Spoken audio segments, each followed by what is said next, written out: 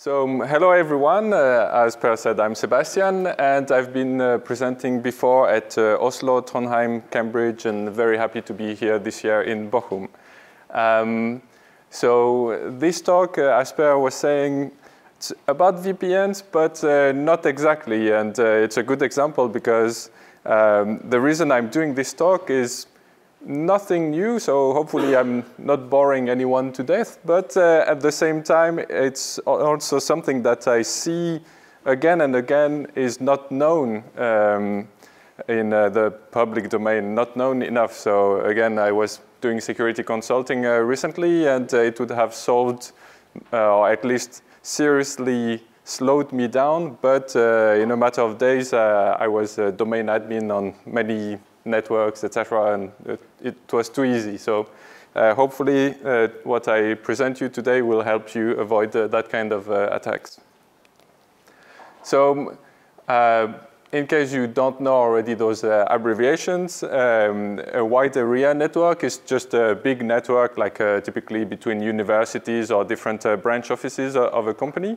But also you might see on your home Wi-Fi modem, router, etc., it says one port. So it's one definition of it, and unfortunately then often people understand it as the internet. It's just the port to the bigger side of the network.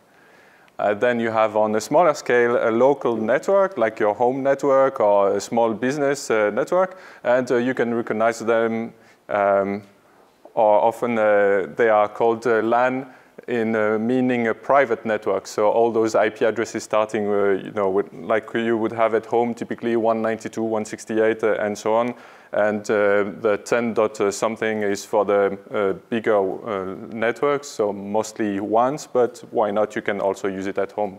I do. Then lately, especially in terms of wearables and people carrying around 3G dongle to have internet for their phone and laptop and everything, there's a term of personal area network, but it's basically the same as a LAN. It's just the idea is just for you, that it's just for you. The thing is, unfortunately, when you look at all that, and especially all these new trends of Internet of Things and everything in the cloud. So you have everything that's supposedly more convenient for you, like your printer, for example. HP is offering you to manage it for you, even not in terms of business, but for a home user. You don't have to worry about going to the shop for getting ink anymore. The printer is connected to their network, even though it's in your bedroom, for example, or office room. So technically, it becomes part of their network, and you don't realize you have all these devices in your home network that are actually part of bigger networks. And lately, for example, you might have heard of a big denial of service attack that was performed by hacked cameras. So people were installing those cameras in their backyard or entrance or whatever to survey what was going on, but those actually were part of what's called a botnet, a large attack network or hacker network. And then you have all kinds of other considerations, especially as a company, in terms of disgruntled employees or contractors coming in and out, and all that new trend of bring your own device. So there's really no private network anymore. It's too many stakeholders. So my point is that you should consider all of them wide area networks anyway.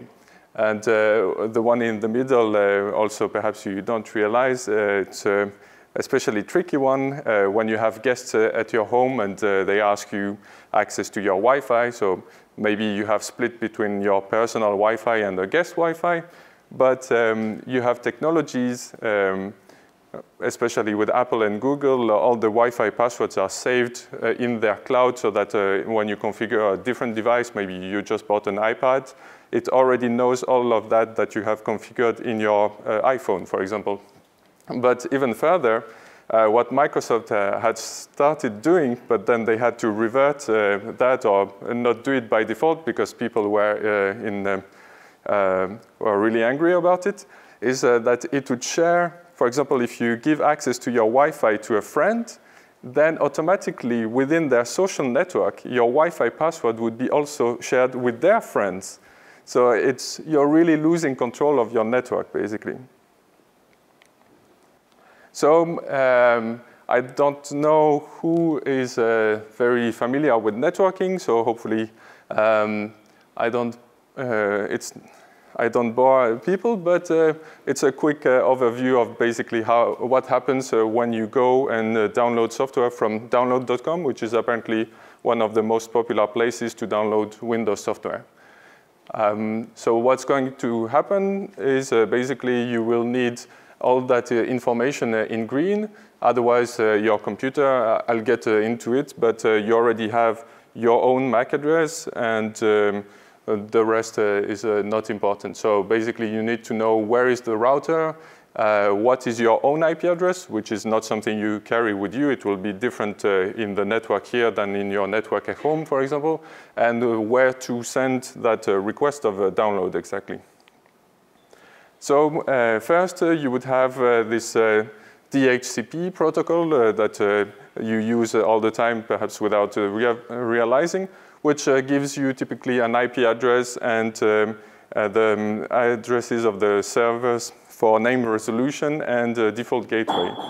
But those things are much more powerful. You can make computers boot a special different operating systems. So for example, typically backup solutions in enterprises would reboot computers at night and boot into a separate operating system to do the backup and so on. And other informations that I'll get back into later, but keep in mind this web proxy and static routes, for example. And also there's an older one, bootp, which is similar to DHCP, basically. So then let's say now you have an IP address on the network, but you don't really know if that network is directly connected to the internet or if you have to use a proxy. It used to be the case, especially in the beginning of public internet access, but it's still very much the case in companies. For some reason, many companies still use proxies, maybe for content filtering, so blocking access to certain kinds of websites, etc. So it's sort of not complicated, but not the most user-friendly. Once you have connected, then you have to configure different settings, etc. So web browsers, especially Microsoft and Netscape back then, have invented this web proxy auto-discovery protocol, which is enabled by default in basically all the browsers and other software like VirtualBox. And it's exactly what happens when you see that little box checked on the left, automatically detects settings. And technically what happens, your computer on the network is continuously asking, is there someone called WPAD, using different protocols to find that WPAD computer. So here it's a NetBIOS name resolution, and the other one is link local multicast name resolution, or it would use DNS and all kinds of things. But note also how often it does it. It does it pretty much several times per second. And in this case, there was no WPAD server to answer, so it just continues trying. And that's what all your computers are doing right now. Then let's say you have found a way, maybe you're directly connected to the internet, or you have to use a proxy, you got all that information, so now you type download.com. But to your computer, that doesn't really mean anything. So what it does first is it tries to find how to use that human name into an IP address. So I guess everyone's pretty much familiar with IP addresses, but basically it's sort of like a phone book. You get download.com and it gives you an IP address, this one in this case, or an IPv6, for example. Facebook has a funny one with Facebook in it. And also you have other protocols automatically in a local network. When at home, for example, you have probably not configured your own DNS server. You don't want to configure it all the time to say my iPhone is this IP address and my Xbox is this IP address, etc. So they have automatic configuration with various multicast or broadcast protocols like these MDNS and DNSSD, LLMNR, which is the one I was showing in WPAD earlier. And that's how, for example, when you have your own iPhone to which you give a name, for example, John Doe in this case, then automatically it creates a John Doe's iPhone.local, and that automatically broadcasts its name and IP address, basically.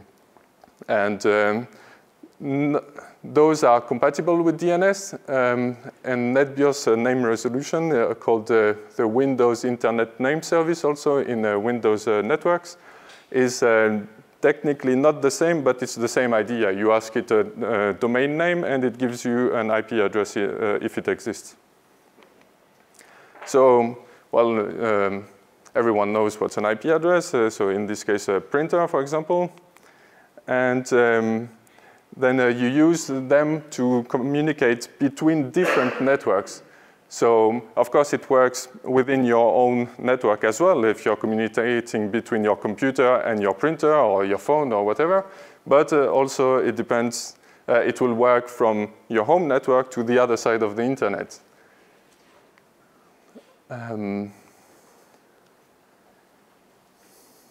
Sorry.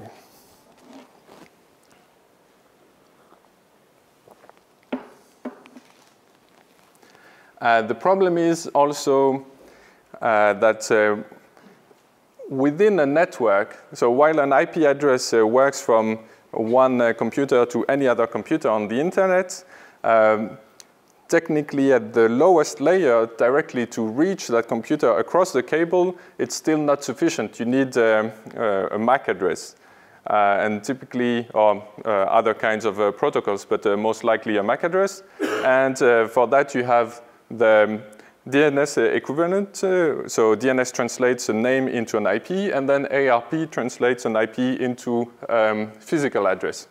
So that's how you would have, for example, this printer's IP address would become this kind of thing. So MAC address you find typically, for example, at the back of your Wi-Fi router. It would have two different ones because it has both a wireless interface, so you have to know how to communicate to that particular network card, or maybe you want to communicate to the wired card of that same router, so it's two different MAC addresses. And so you will use them within the network to communicate either directly with the target computer, if you were trying to reach this printer within the same network, for example. But it's also how it works when you are trying to go to download.com or Google or whatever. You send a packet that has the destination of Google, but this destination of Google does not exist in your network. It's just being sent to the MAC address of your gateway here. So that's how the packet starts its journey. It's being sent directly to your router and so on. So that's the very basics of how it's all working. There's nothing special about that. But it also works very well as long as hackers don't start messing with it. So how do you prevent that? And then you have to go back into basics of crypto, or I don't know any other way of how to make sure that you're not communicating with the wrong person, and how to make sure that you're not letting the wrong person eavesdrop, overhear your conversation, or see your traffic. It's the same, basically. So very basics of crypto. The symmetric one is the one that everyone is familiar with, even as children. For example, if you are in a classroom, maybe you are trying to send messages that you don't want the teacher to intercept. So you would use a variant, basically, of this Caesar cipher, where you're rotating letters and that kind of stuff. But that only works, it's called symmetric, because you have to agree with your friend in advance that all your letters will be rotated 13. For example, the typical one is called rot 13. So it's very simple, but it also poses a logistics problem, because then, for example, if you want to communicate with other friends in the same class and you don't want them to be able to see the messages with your first friend, so you have to agree with each different friend for a different key, etc. So it becomes difficult very quickly. And of course, you wouldn't do that with your bank, or you could do it with your bank. For example, if you went to the branch and agreed on a key for your banking transactions, but you wouldn't do it for every secure website on the internet, you know, Amazon, Google, Facebook, whatever. Would you go to the Facebook headquarters to agree on a secret key with them? Probably not. So what's really useful is then asymmetric crypto, which is a concept where instead of having one secret, one key that is shared between the both parties, each party generates two keys, one that is private and one that is public. And then you can give the public key to even the whole internet if you want, as long as you keep, of course, the private part private. And then the way it works is you send something to encrypt for a friend of yours, for example. You encrypt to them with their public key so that they are able to decrypt what you sent with the corresponding private key. And then when they want to reply, so for example, in email, typically, they would then write to you, encrypt with your own public key, and then you can decrypt that with your private key, and so on.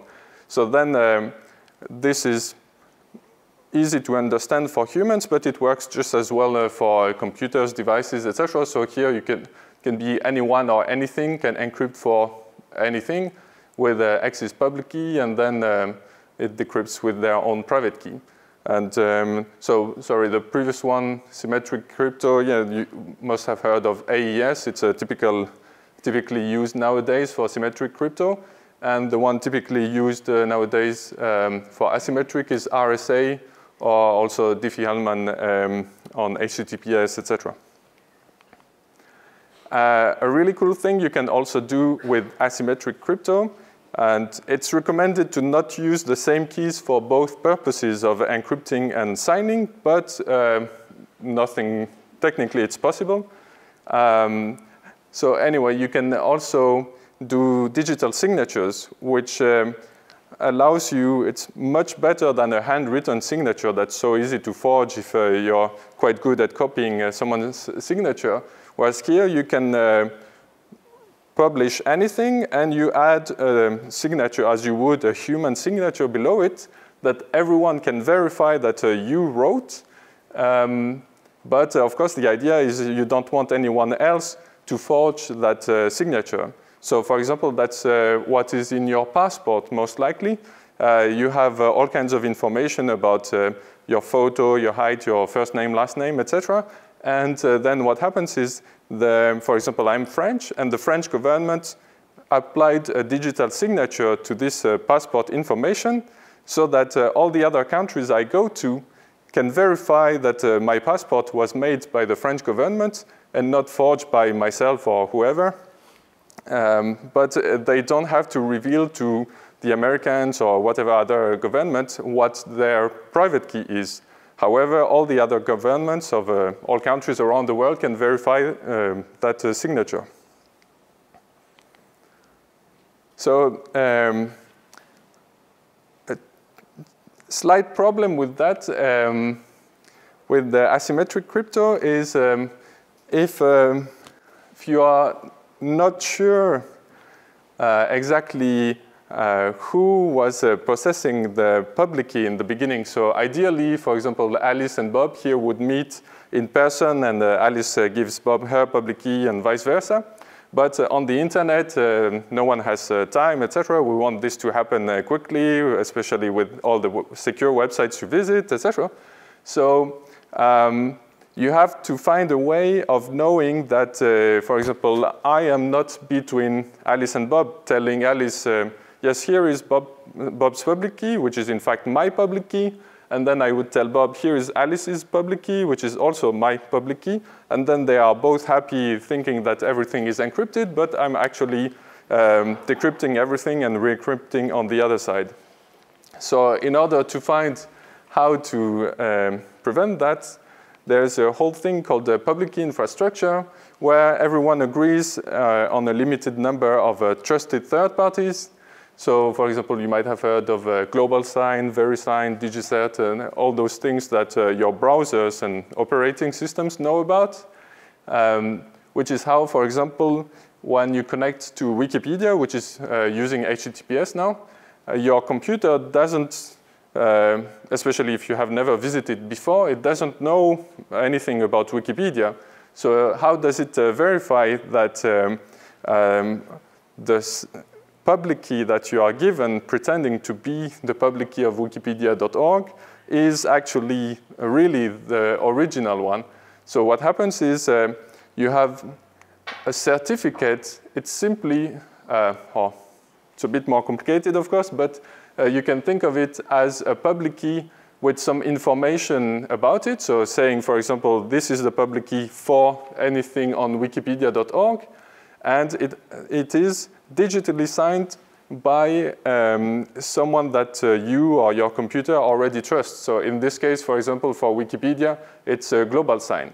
So like I said, your computer doesn't know anything about Wikipedia, but then it recognizes the digital signature of GlobalSign and it says, oh, okay, so I can trust that. And what's really nice about that also is that you can scale it. So for example, those really global certification authorities like GlobalSign, you would go one level under them, but if you do your own network or your own PKI for all purposes, so not necessarily just encryption, but also you can use it for code signing, etc. So you would have a root certification authority, which, for which you would keep the private key very safe. So you would even put it in a physical safe because you rarely need to use it anyway. And then you make it so that it has vouched for, so it has written its digital signature onto the certificates of several sub-certification authorities. So, for example, you could have one for network encryption, one for email encryption, and one for code signing. So, for example, when you make programs, you can apply your digital signature so that people installing your program are more convinced that the program came from you. And then you can go several levels down, saying that, for example, the network encryption certification authority would split between the clients and the servers and so on. So, of course, not everything is perfect. So there's some pros and cons. The symmetric one, like I said, it poses a logistics problem, but to its advantage, it's really fast and very simple. So it's even considered somehow more secure than asymmetric keys, asymmetric crypto. That's why also you have symmetric keys that are usually shorter. So like 128 bits or 256 bits in symmetric is corresponding to much larger keys in asymmetric, like 1024, 2048, etc. Because the asymmetric one is much more simple. So it's much faster, but it poses a logistics problem. Then the asymmetric one is great for logistics because you don't have to know the public key, or you don't have to have agreed on anything with Facebook before the first time that you connect to them. But it's also very slow, very complicated, etc. So what happens most of the time is that you would use asymmetric as a first step to agree on a secret shared key that can also be temporary. So that's also increased security so that you would use a different one for each connection, for example. And from there on, with that agreed symmetric key, you can do faster crypto. And also, having such a symmetric key agreed with the different parties that didn't know each other in the beginning, but thanks to asymmetric encryption can agree on the secret, you can have also something called the message authentication codes, which is like digital signatures, but much shorter and much quicker to do. Because as I was saying before, the digital signatures, it's a variant of asymmetric encryption. So it's also really slow. And you don't want, for example, when you are sending packets, encrypted packets on the network. You don't want each packet to be delayed a long time while each computer is signing the packet and the receiver is verifying the signature, etc. So what we do is a little trick where we make much shorter things that are apparent to signatures, but actually using symmetric crypto, so much faster. And to give you an example, so you would use in the first case RSA to agree using, so RSA is the asymmetric one that gives you the possibility to agree on a symmetric key. So that's what you use with AES. And then for integrity, you would use hashing algorithm that you might recognize here, the SHA-256. So it's basically hashing and encrypting with the secret that both parties know, but that an attacker wouldn't know. And you might notice it says 128 at the end. It's because it's so good in a way that it's different for each packet. So maybe a hacker would be able to crack the signature on just one packet after spending days working on it, but it's already too late. The next packet is using something different, etc. So it doesn't really matter. And you can even shorten it, make it smaller than SHA-256 would have an output of 256 bits, but you can even half it, and it's still secure enough. And that saves you from having, for example, you wouldn't want a lot of your 3G data plan paying money for just a bigger hash here if half of the hash is just as good. So going back to our installation from download.com, how do we prevent a hacker from messing with it? So typically in companies, you would have something, unfortunately not most often, switch partitioning is basically splitting physically or as if it were two different switches or more different switches, etc. But unfortunately, most of the time, what people refer to by VLANs, virtual LANs, is something called 802.1q, which is a logical layer. It's also called sometimes VLAN tag.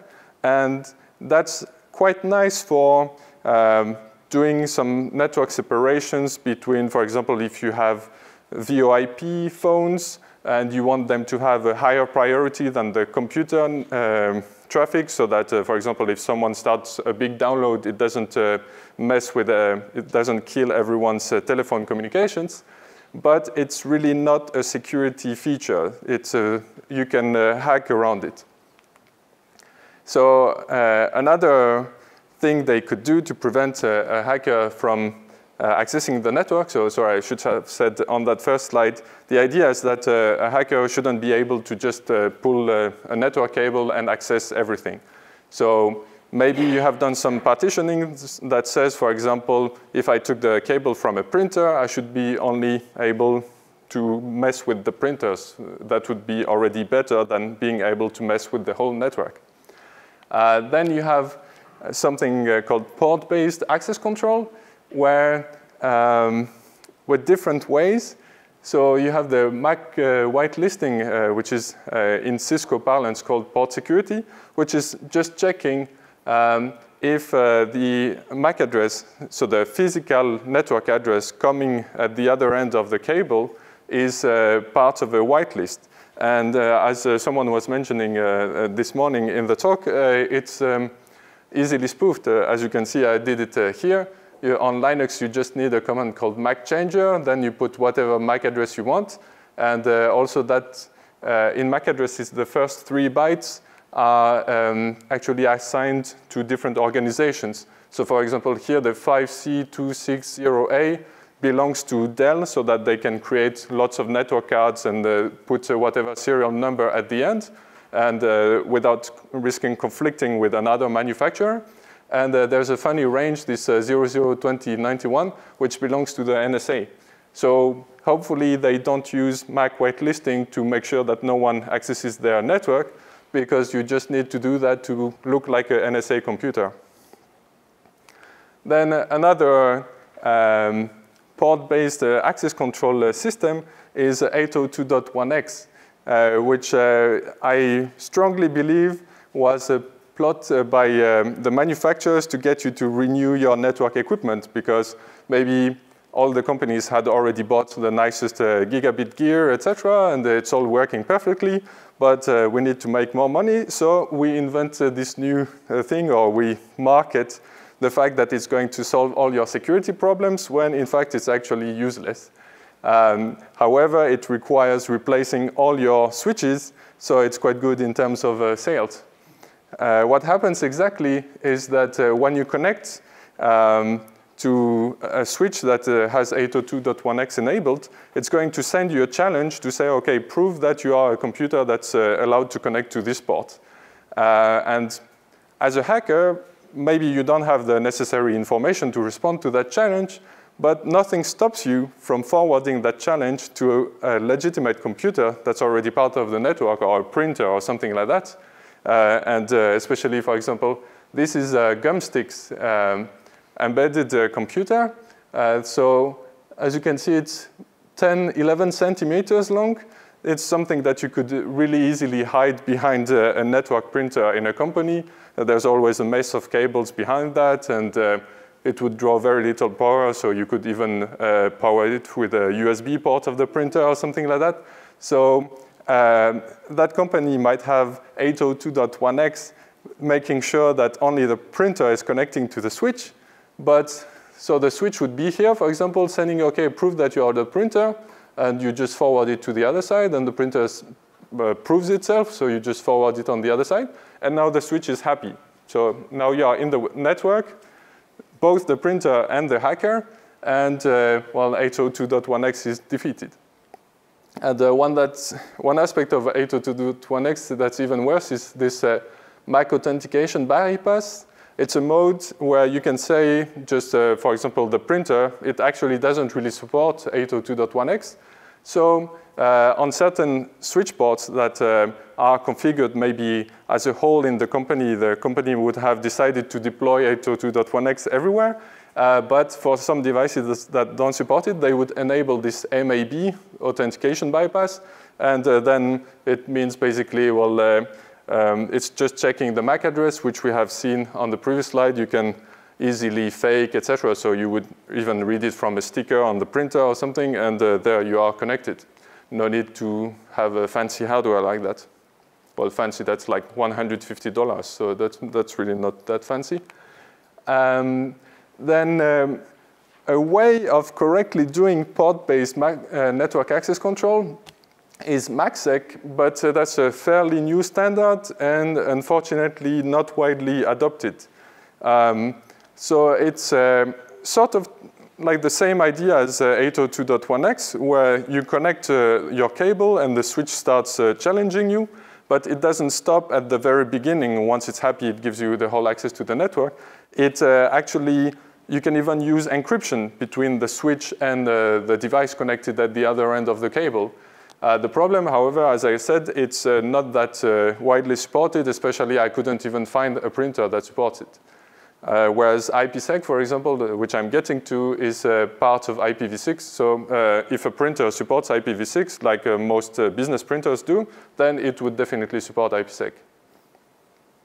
And again, of course, you have to renew all your networking hardware to get that MACsec support. So then, of course, let's say maybe the hacker didn't get into the network by defeating those switch partitionings or 802.1q or 802.1x or MACsec or whatever. But there's still a way of messing with the network at the IP layer. So on the internet, I wrote a tool a long time ago that was part of Backtrack for some time, where you could see if you were able to forge packets from your network.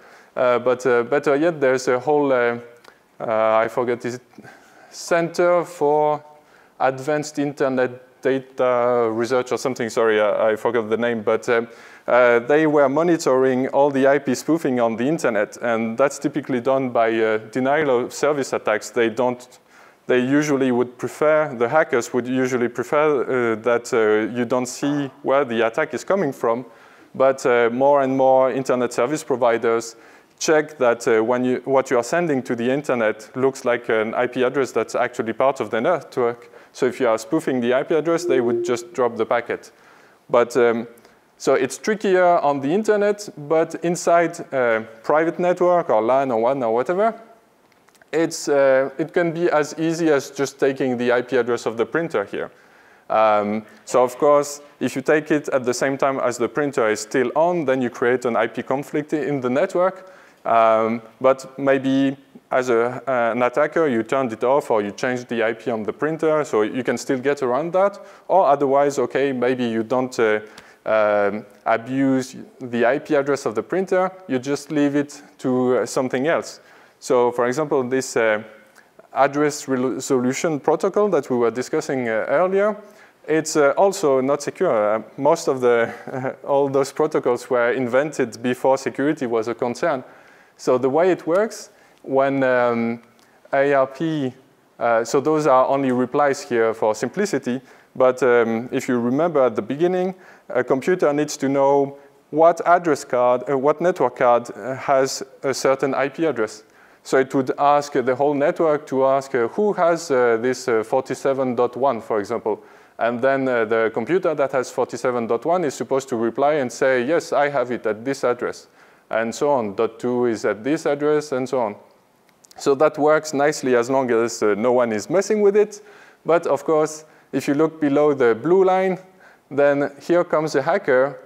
You see the same MAC address on the right side, claiming to be .1, .2, .200, and .254, most likely the router. So you can easily pretend to be everyone or whoever on the network using ARP cache poisoning. So okay, maybe you didn't do it at that level. So if you go further up, that's what Per is going to talk about in a while. But also DNS itself is not secure. So if you are being what is called a man in the middle, so intercepting and modifying the traffic of someone going to the internet, for example, and you tell them, well, actually download.com is 10.6.6, then their computer is going to say, well, okay, they don't see any difference. Same thing with IPv6. You can make it funny, like bad, disease, dead, whatever IPv6 address. So there's nothing in DNS that says this is legit or this is forged. There's no difference in it. That's what DNSSEC is for, and that's what Per is going to talk about. But the problem, of course, with it is that it's not widely used yet. So even funnier, if you haven't, if you think all the attacks that I only skimmed, because there's even more than that, so really local networking is crazy. But an even easier one to do is that web proxy auto-discovery protocol. If you remember at the beginning, that computer that was several times per second asking, is anyone the WPAD server? So it's continuously asking everyone, basically, does anyone want my web traffic? So if you are a hacker, you say, yeah, sure, send it to me. And then it's perhaps tricky to mess with the HTTPS traffic, but there's still plenty that goes in the clear. Like this, I chose download.com, one of the most popular download websites for a reason also, is that what you download from it is not over HTTPS, it's over plain HTTP. So let's say a hacker just pretends to be in this network now, pretends to be the WPAD server, so basically your own proxy. They can modify that installer program that you downloaded and put a virus in it or spyware or whatever. That's by default, so really check your computers. It's in default in IE, Firefox, Chrome, VirtualBox, etc. So as I was saying, this all works as long as no one is messing with it. But basically, this is how your trust in the network looks like. You can really tackle it at any point. So would you still run that downloaded Avast? That's the #1 download from download.com, as you can see, coming from HTTP. And well, I use Linux, so it would have opened it with WAN. But with everything that I have showed you so far,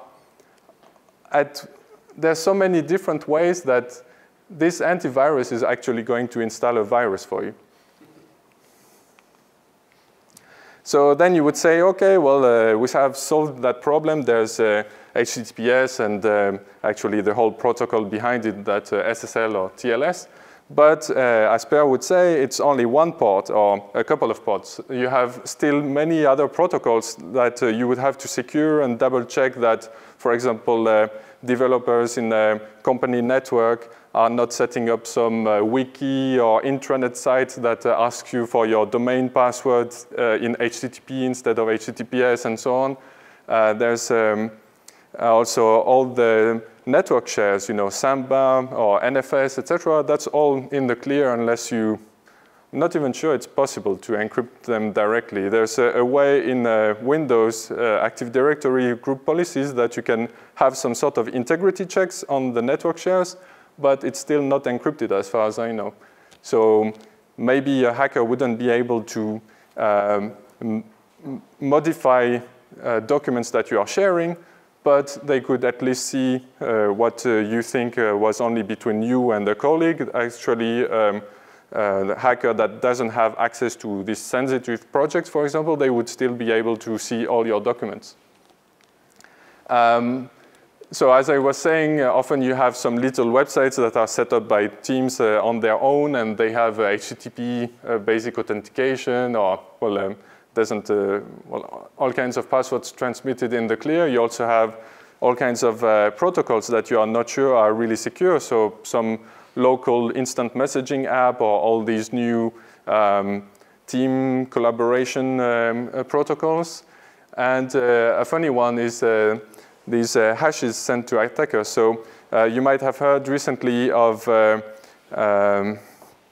LAN turtle and what Sami Kamkar did with Raspberry Pi Zero, an equivalent where basically when you connect a USB thing to a Windows computer that pretends to be a USB network card, and then Windows, even if the machine is locked, Windows is happy to have discovered this new network, and it will try to use it. And notably, it's going to try to find a domain controller or network shares, etc. And what you can do is you say, yeah, I'm the server, the file server with those network shares. And then Windows, to try to mount that network share, is going to send a hash of your password. So that what normally that Windows file server would do would be verify that you have indeed the right to access that folder. But when it's an attacker, it means now they have a hash to put into Hashcat or John the Ripper, etc. So that's really funny to do. So that's why today I want to talk about IPsec, which really is not only for VPNs. That's what most people know it for, but you will see it's not solving all the problems in security, of course, but it should solve, or at least make it much better than everything I have skimmed over so far. So the idea is, so instead of having to worry about all those different HTTP, DNS, whatever insecure protocols, you just put a secure layer below all of them, which is IP. So that's why it's called IPsec, for security of IP. Then there's different components to it. The authentication header is, you can use only that part. For example, if you, for some reason, you only want clear text transmissions, but make sure that no one modifies them, for some reason, if you want. Or most importantly, you would probably use this encapsulated security payload, which encrypts. So especially, you don't want to have encryption without authentication, or integrity, so that even if it's encrypted and a hacker cannot read directly what's being exchanged, it's not good if a hacker is able to mess with your encrypted traffic. So you would usually use a combination of VSP and AH. And also another option that's part of IPsec, I've never seen it used, but just so you know, you can even do compression with it. So that's what you normally see when people say IPsec. It's usually simply VPN, so typically between two different locations of a company, or from someone working from home, and they want the laptop to be part of the company network to access the intranet, etc. So what's happening is you would have, for example, at home, your Ethernet or Wi-Fi layer, and then IPsec is the green part means encrypted. So whatever it's carrying inside, it's going to be protected by that green layer. So that's how then you send that to the other side of the network. So the other branch office, or you're working from home to the company. You send a whole IP packet with whatever it was. So maybe you are trying to access the intranet, so it's IP, TCP, HTTP. And the gray part means it's insecure. But since it's protected, at least in that envelope, then it's fine so far.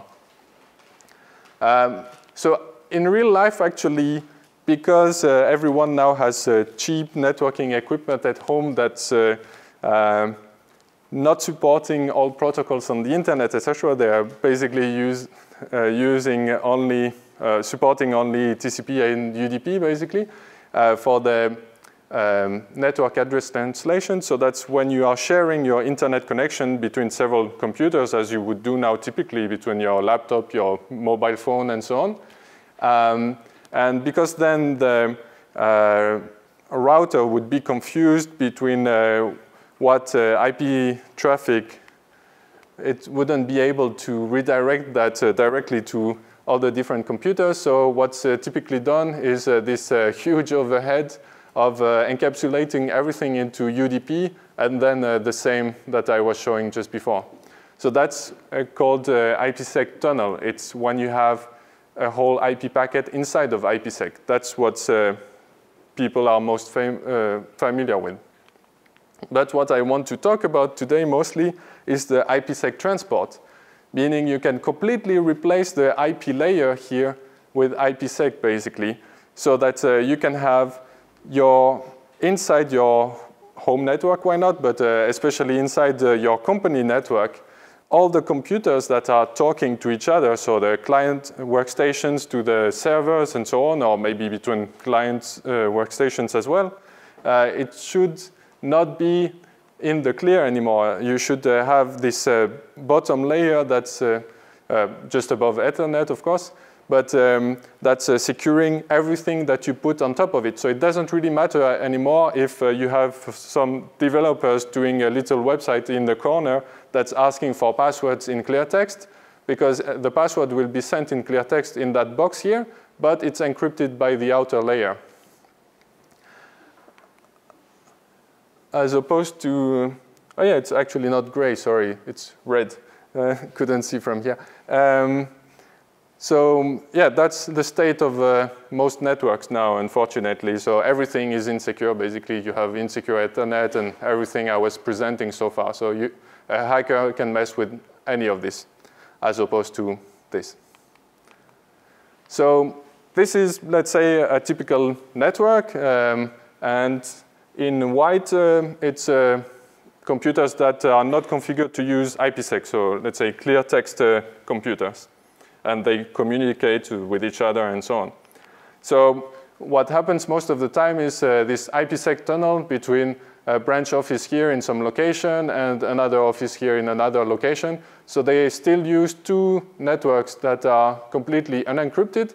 They just have this link between two gateways, two routers, that's encrypting here so that the NSA or some hacker at some service provider does not look inside the traffic.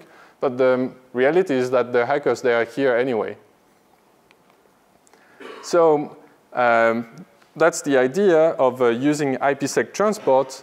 You have the same company network or home network, if you want, and all the colored nodes are now using encryption. And that would be a hacker in the middle, or for some reason, a computer that was not yet configured. So for example, a contractor that just arrived and connected to the wrong cable, they cannot understand anything of what's going on. They cannot mess with the traffic around. So one really cool thing that you can do now instead of having to worry about proper physical separation of all the networks, which is really hard to do when you have networks that have evolved over many years, everything is connected to everything, and you would have to pull out all the wires and redo everything. Actually, with IPsec, you don't have to. You can still leave everything connected with everything, but you make it so that the different groups speak different languages if you want. So if you remember that public key infrastructure earlier, you would make it so that the green part would recognize certificates from a green sub-certification authority that the other colors would not recognize. So that, for example, let's say the blue node here would try to hack into the green computer here. Then the green computer would say, okay, prove yourself, what's your certificate, etc. So the blue computer would maybe try to give its blue certificate, but the green computer doesn't trust that green certification authority, so it would just reject it. And again, the hacker in the middle here doesn't know what's going on. So of course, you would tell me, well, company networks are not that simple. We actually need to have links between different groups. You need to access printers and the canteen website and everything. And that's still possible. It's actually even better than what you could do with firewalls now, because if you remember what I was showing about that house of cards or cards castle, when you do packet filtering with firewalls, you're still trusting that whole house of cards. So you don't know if actually any of it has been spoofed. Whereas here with IPsec, you can really enforce proper firewalling, because here that cyan firewall here, it's a cyan as a mix of blue and green, because it would understand both those kinds of IPsec, let's say. But also there's no way that blue here, even by changing its IP address or forging DNS or whatever they would try, they could not communicate with the green one. They would still have to go through the cyan gateway. And then the gateway, once it's decrypted, you apply firewall rules here, and then there's no way that the traffic was messed with or forged, because it's only encrypted and signed by the real author. And of course, then what if you have printers or TVs or whatever devices that do not support IPsec? There are still some devices. Big printers usually support it, but maybe, yes, like I was saying, an Xbox for some reason or whatever. And especially the rest of the internet here, you wouldn't connect to Facebook or Amazon directly with IPsec.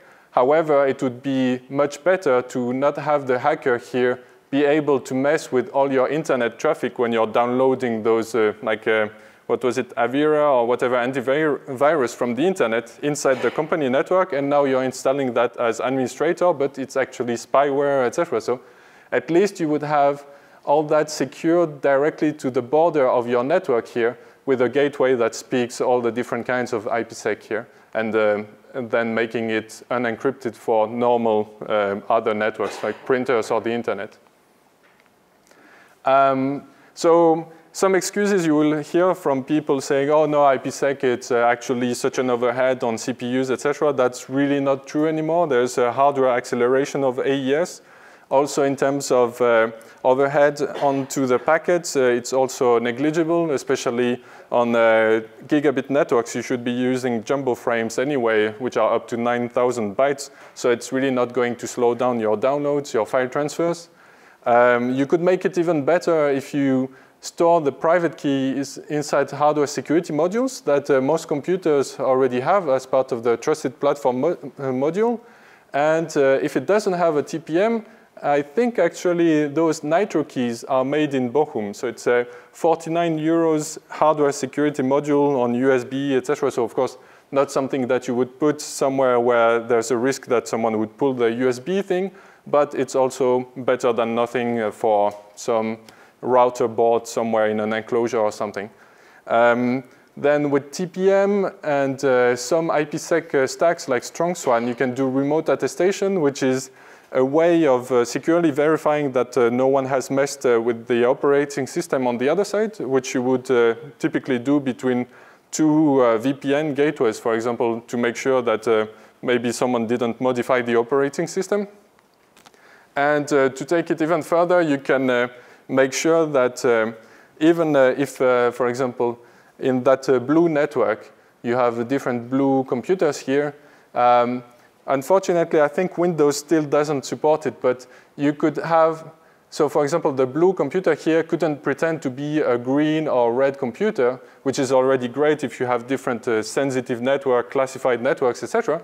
But you could still have the blue computer here pretend to be this one, and you don't really want that.